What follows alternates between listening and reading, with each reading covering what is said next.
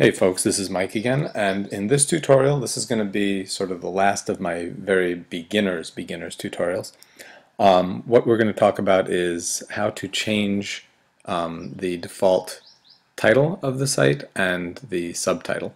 So nothing screams a novice website, novice WordPress site more than this "just another weblog" text that appears underneath your title.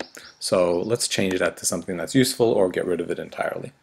So what we want to do is in our WordPress tutorials, well, in your blog site's administrative panel, you're going to scroll down to Settings and General. Here's where you can change the site title if you would like, but here's where you can also change the tagline.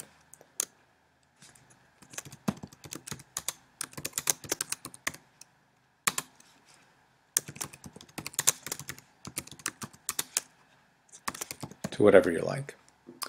And you can change it as often as you like if you want to change it.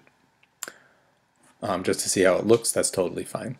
And let's take a look at it. And now we've got William & Mary Online Tutorial Help, which is a lot nicer than just another weblog. And once you've mastered the tutorials that are in this segment, then you'll be ready to go on to some of the more advanced WordPress things.